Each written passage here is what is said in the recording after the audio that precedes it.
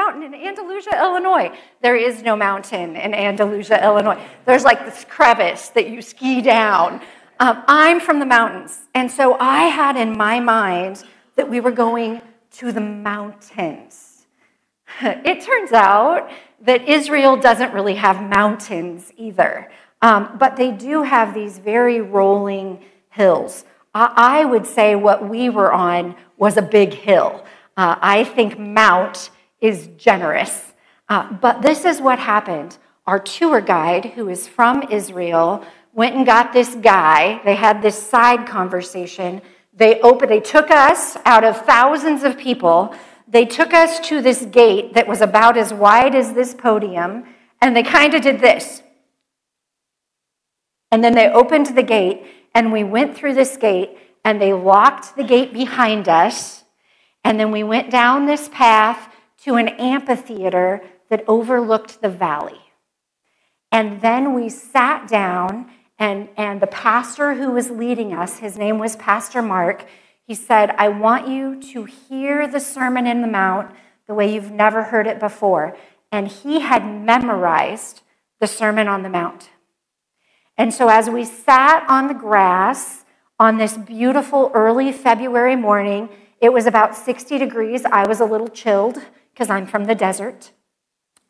He began to recite from memory the Sermon on the Mount.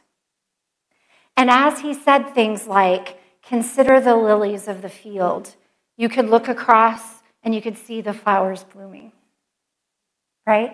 And as he said, consider the birds of the air, literally, we were watching birds fly over. I had never heard the Sermon on the Mount in its entirety. I'd read it, I'd studied it 5 or 6 verses at a time. My challenge for you, this is not the message, by the way. My challenge for you, this week, we're going to have beautiful weather. Today, 79 degrees and 1% chance of rain. My challenge for you is sometime this week, go outside, find a good Bible app, and listen in its entirety to chapter 5, 6, and 7. Hear the words of our Savior outside. It will change how you look at this message. It's beautiful. Now, last week, Pastor Scott set the table in an amazing way. He began to talk to us about what this message is. And he began by telling us, and I have such respect for him because he referenced both the Sixth Sense and Talladega Nights in his message. I don't know if you recognize that or not, but I was like cheering from my couch when I watched it on Monday morning. He set the table for this idea that as Jesus was speaking, and remember, Jesus just walked out and sat down. It wasn't a big formal meeting. People didn't know months in advance it was going to happen. He just took the moment that he had, and he sat down and he started to teach. And he's beginning to lay the concepts for this new kingdom. And what I want you to remember is this is the kingdom that will be, and it's the kingdom right now, right? Because if you know Jesus and the Holy Spirit has entered your heart, we are celebrating the kingdom that will be in eternity and the kingdom that is. And Scott unpacked last week that in our kingdom, the kingdom of God, we operate under some different rules. There's some different normals. There are expectations for how we seek justice and for how we mourn and for how we love and for how we interact with each other. And that is where Jesus started, right? With this new context, because we are new in him. New life, new reality. So now today, we move on to the next part of chapter 5. Today, we're going to be in Matthew chapter 5, and we're going to be looking at verses 13 through just 20. It's just 7 short verses. So that's where we'll be today if you want to pull out your Bible app on your phone, or if you're old school like me and have a paper Bible. My paper Bible... This is my real Bible. I'll be honest with you. I have 2. Well, I have more than 2. I have my preaching Bible, my study Bible. I've had this since 1990. and I have my girlfriend Bible that I usually take out with me. This Bible, there are significant portions of the New Testament that are not actually attached anymore. It's held together by packing tape. You should never trust a pastor that has a brand new Bible. You just shouldn't, okay? You just don't know. You just don't know. But I have just so many notes in this Bible, I couldn't leave it at home today. So you and me will both be gentle with it. Let's just start in chapter 5 with verse 12 or 13. But first, let's pray, okay? Father God, we just thank you that you are here already. We thank you that you sent your Son and that he has saved us from sin and from ourselves. God, open our hearts and open our eyes anew to this teaching today. May every word that I speak be divine and from you. We just praise you in advance for the work you will do in our heart in the moments ahead. In your precious and holy name we pray. Amen. All right, so we're just going to start with verse 13, and I'm going to read for you 7 verses. If you'd like, follow along or just listen. I didn't memorize it, I'll be honest. There was not enough time, okay? It says, and this is Jesus speaking, remember, "You are the salt of the earth. But if salt loses its saltiness, how can it be made salty again? It is no longer good for anything except to be thrown out and trampled underfoot. You are the light of the world. A town built on a hill cannot be hidden. Neither do people light a lamp and put it under a bowl. Instead, they put it on a stand, and it gives light to everyone in the house. In the same way, let your light shine before others, that they may see your good deeds and glorify your Father in heaven. Do not think that I have come to abolish the law or the prophets. I have not come to abolish them, but to fulfill them. For truly I tell you, until heaven and earth disappear, not the smallest letter nor the least stroke of the pen will by any means disappear from the law until everything is accomplished. Therefore, anyone who sets aside one of the least of these commands and teaches others accordingly will be called least in the kingdom of heaven. But whoever practices and teaches these commands will be called great in the kingdom of heaven. For I tell you, unless your righteousness surpasses that of the Pharisees and the teachers of the law, you will certainly not inherit the kingdom of heaven." All right. We're going to focus mostly on the first part of that teaching today. But I want to address verses 17 through 20 first.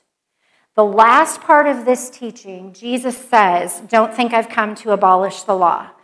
Jesus did not come to say the Old Testament wasn't relevant. Jesus was going to be unpacking in what we call chapters 5, 6, and 7, this radical new way of living out holiness in your daily life. And he didn't want people to misunderstand and think the other teaching wasn't relevant. What he wants us to understand is, and in addition to, right? He's saying, I need you to do more than know what this word says. I need you to let it penetrate your heart and change the way you live from here on out. See, the problem with the Pharisees and the teachers wasn't that they didn't know it, it was that they didn't live it and they didn't share it with the people around them. So as you are listening to the Sermon on the Mount later this week, because that's your homework, be keeping in mind, am I living this? Not just does my head hear it, but does my heart embrace it? Do my actions and my attitudes demonstrate it? Because Jesus wants us to get out of following the rules and get into the relational experience of life with him and life with each other. Nod your head if that makes sense. All right, some of you are following me. Some of you are like, I'm not sure. It's okay. Check it out. All right, so let's talk about the first part of this verse. The first part of this verse talks about salt, right? He says, you are the salt of the earth. If you're a paper Bible person, I'd love for you to circle or highlight in your app the word are. Not you will be, not you could be. If you are a follower of Jesus, you are right now, present tense, the salt of the earth. Now, why do we use salt? This is a question. It's not rhetorical. What are some things that we use salt for? Remember, I'm participating pastor. So one person, one way that we use salt. Seasoning. Anybody a salt lover on the food? Oh, me too. Seasoning. What else? Preservative. Yes. Anybody make beef jerky? Well, we do venison jerky, but it's kind of the same thing. Yeah, it's preservative. Any other ways we can use salt? Ice. Melts ice. Keeps us safe. Yeah. What else? It's in the ocean. I know. And do you find it weird that it's in the ocean and yet there's animals in the ocean that can live in salt? Our God is so creative, right? Our God is so creative. Salt also can be used as a fertilizer. Did you know that?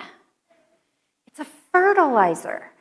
In Bible days, they used to take handfuls of salt and mix it in with the blessings that the cows and the mules would leave, right? Right? The excrement, that's a nice, lovely word, isn't it?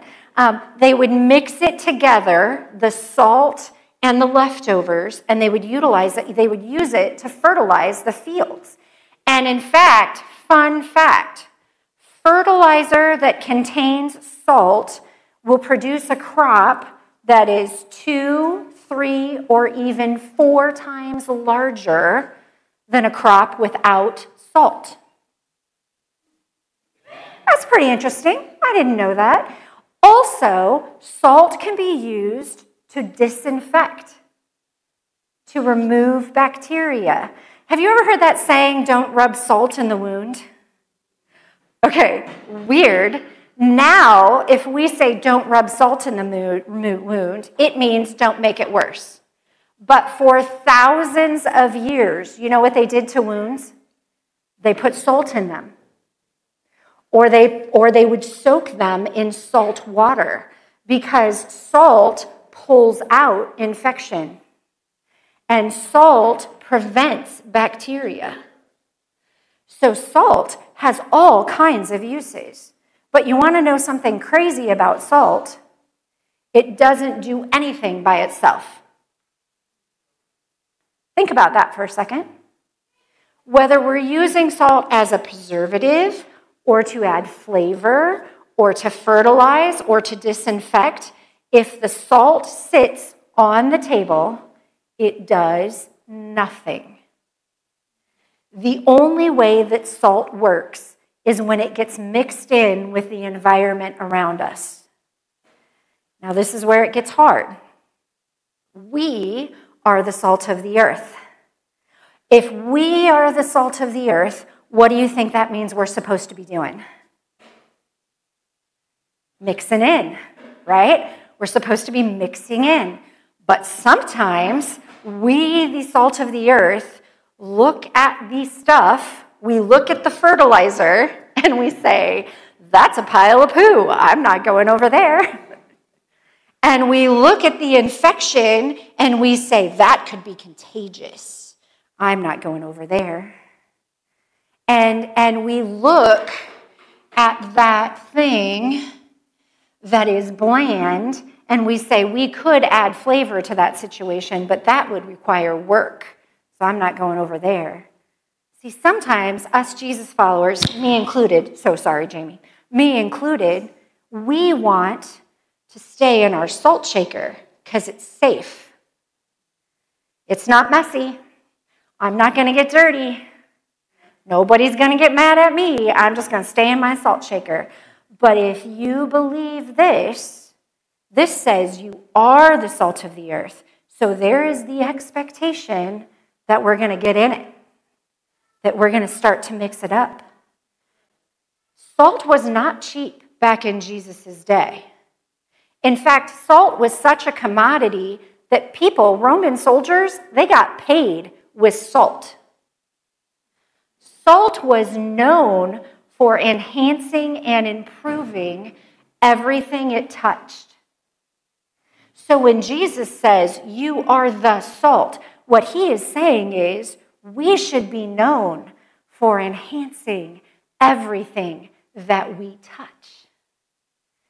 So here's another hard question for us. Are we, as Jesus followers, known for that? Right? Because here's the thing about salt. If you put too much in, what happens?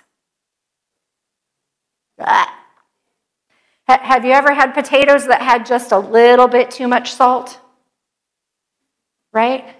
So then that thing, I see some judgment in the aisles right now. So sorry. Did not mean, you're going to be like, and that's when the fight started with that Pastor Trisha. Sorry. Okay, here's the deal. It's the right amount of salt. I'm going to tell you, I love salt. My body craves salt. Did you know that salt has different flavors?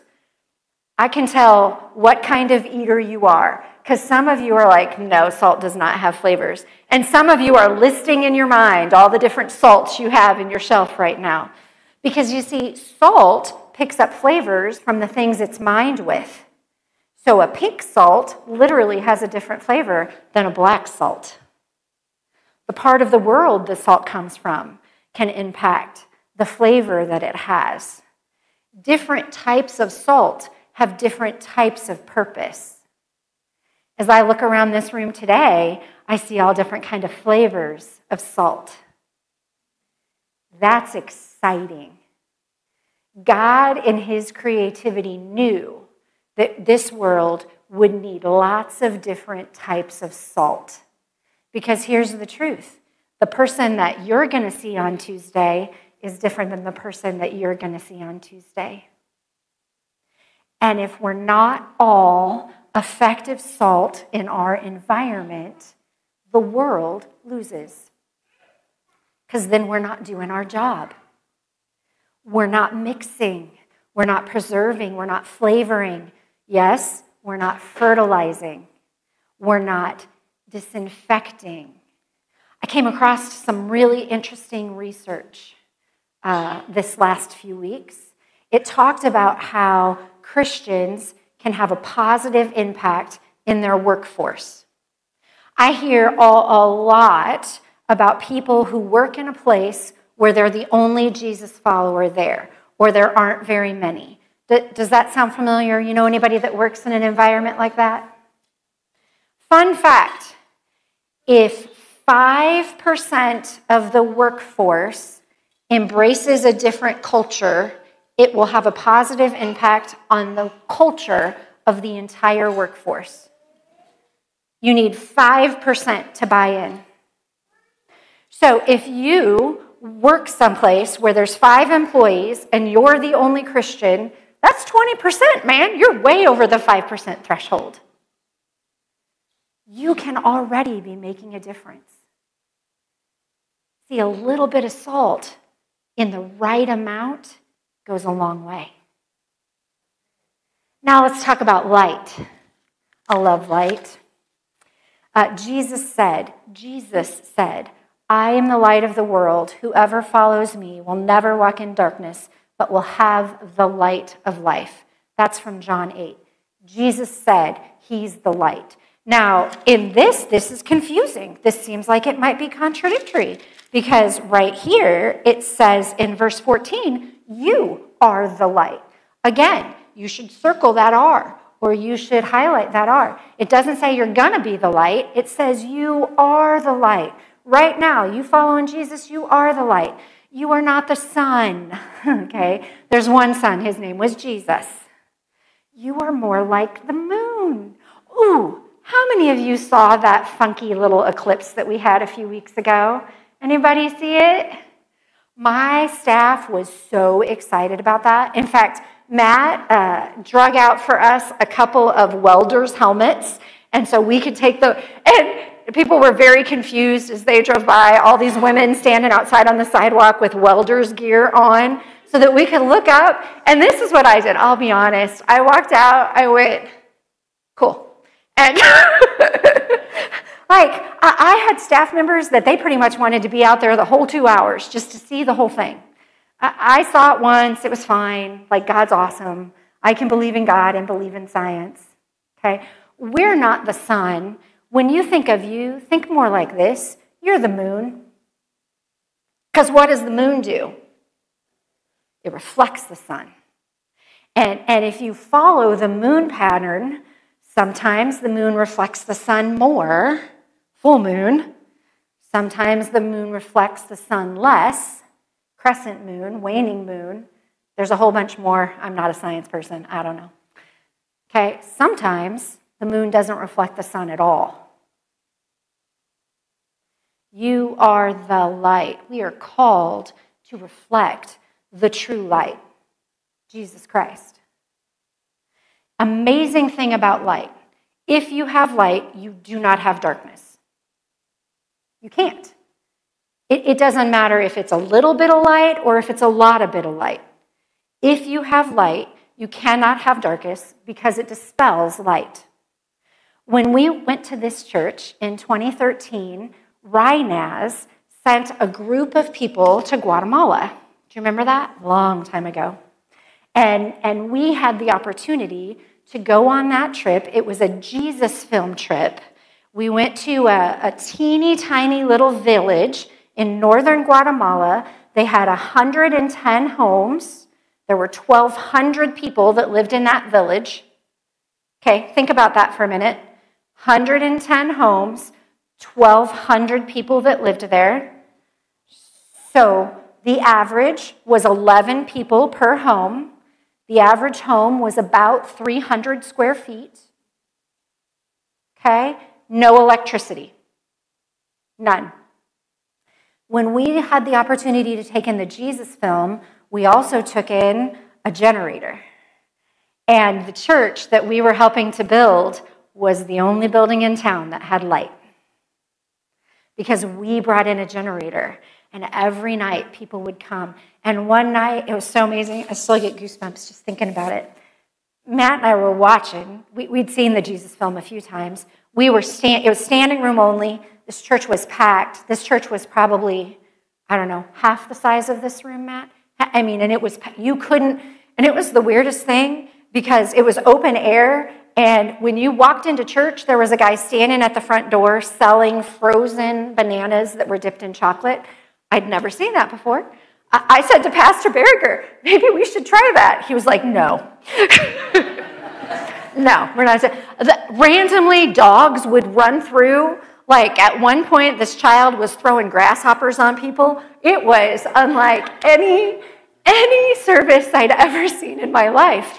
But Matt and I, we stepped to the back to give our seats to some of the locals who would come to see the Jesus film in their language. Okay? And we were standing at the edge of darkness. Okay, this is what I mean by that. In front of us was the light of the screen, and we could see the Jesus film. Behind us was utter blackness. There was no moon, blackness. And as we stood at the edge of darkness, we watched people step from darkness, literally, into light. We couldn't see them. We didn't know if they were a mile away or a foot away until they stepped into the light, right? And when they stepped into the light, they were in darkness no more. They could see. Jesus in this passage says, you are the light. You are a city on a hill. I'm glad he didn't say a mountain because there are none. Okay? But from a long ways away, people can see you. Because if you're a Jesus follower, you should be different. You should look different. You should talk different. You should treat your kids different. You should talk about your spouse different. Your attitude in a crappy work situation should be different. Because you're a light on a hill. And here's the thing. You don't know if the people who are searching for that light are a mile away or a minute away. Right? And see, we're not responsible for what they do. They can choose to stay in darkness. You know what's scary about the light? You can see stuff. You can see stuff. I just changed the light bulbs in the bathroom yesterday, Zach's bathroom. and I thought he wouldn't know. It turns out he did. Because the old light bulbs were like the soft white light bulbs, you know, the ones that barely show you anything at all. I replaced them all with the daylight, 70 waters. There's 4 of them. He said he walked into the bathroom and thought he had entered the interrogation room. He's like, well, but you can see, right? Man, the light doesn't let us hide from our imperfections, right? The light doesn't allow us to make excuses for those things we've been pretending not to see. We are called to be the light. Maybe not the interrogator's light. Maybe a soft light. Maybe a candlelight. Maybe some days you burn brighter than other days. My question today is this: how well are you reflecting the light? Because see, the moon only reflects the sun well when it's in the right position. If the moon gets out of position, it begins to wane, it begins to fade. Can't see the light as well. So if you have a fading light, my sister or my brother, I need you to come back to center.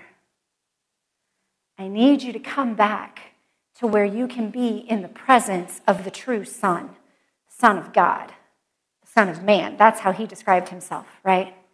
The God who walked among us as one of us. Come back to him.